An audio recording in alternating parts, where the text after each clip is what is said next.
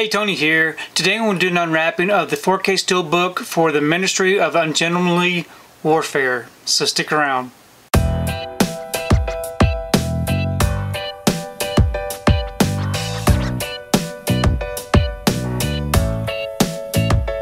So today I wanted to take time to do an unwrapping of the Ministry of Ungentlemanly Warfare, which is a pretty hard title to say.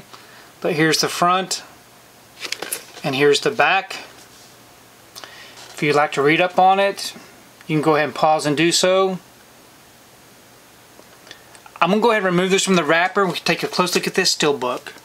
Okay, got the wrapper off. Here's the front of the Steelbook with the slipcover.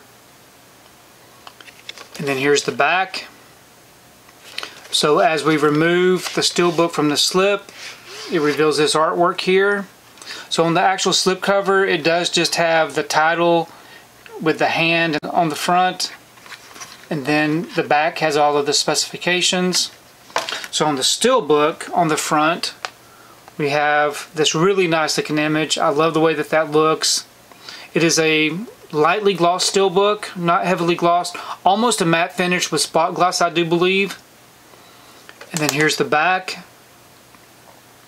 So as we open it up, we have our front and back together. So great looking images. On the inside it does come with a digital code, and we have our 2 discs.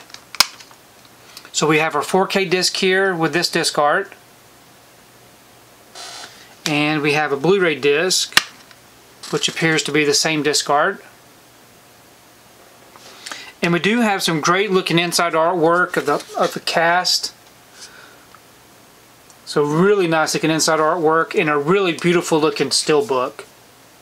So I'm really happy that I was able to add this Steelbook to the collection. I really did enjoy this film. I got to see it in the theaters, a lot of fun. And definitely looking forward to checking out these very few special features.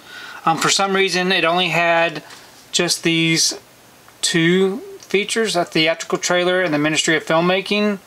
So kind of light on special features, but I definitely look forward to checking that out. Please leave me a comment below. Let me know what you think about this particular Steelbook unwrapping, and also let me know if you've seen this film and what your thoughts are, because I really do enjoy reading your comments.